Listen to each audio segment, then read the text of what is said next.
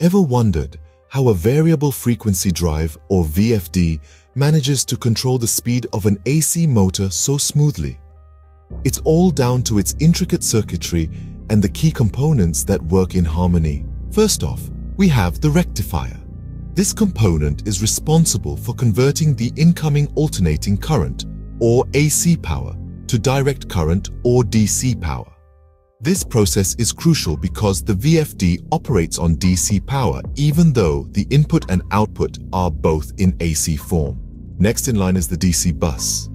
This component stores the DC power converted by the rectifier and smoothens it out. A smoother DC power means a more stable output of AC power, which leads to a more efficient operation of the motor. Moving on, we find the inverter. This is the component that converts the DC power back into AC. But this isn't just any AC power.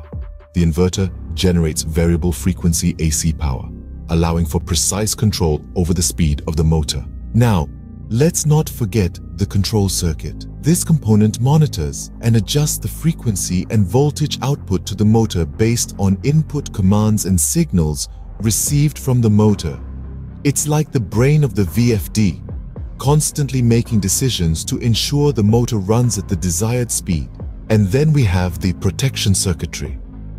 This component includes various protection features such as overload protection, over-voltage protection, and under-voltage protection, among others.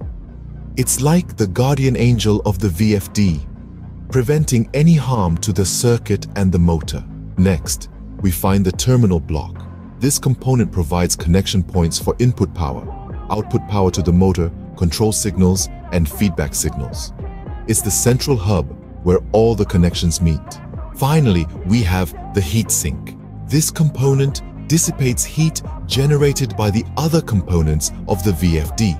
This is crucial for maintaining the optimal operating temperature of the circuit, preventing overheating that could lead to failure of components. So to sum it up, a VFD circuit is a symphony of components all working in tandem, from the rectifier converting AC to DC, the DC bus storing and smoothing out the power, the inverter generating variable frequency AC, the control circuit making decisions, the protection circuitry providing safety, the terminal block connecting everything, to the heat sink dissipating heat. Each component plays a vital role in the smooth and efficient operation of a variable frequency drive. Now that you have a deeper understanding of a VFD circuit, you can appreciate the complexity and sophistication behind the smooth operation of an AC motor. Every component has a purpose, and together they make the magic happen. So, the next time you see a motor running smoothly, remember the symphony of components inside the VFD circuit making it all possible.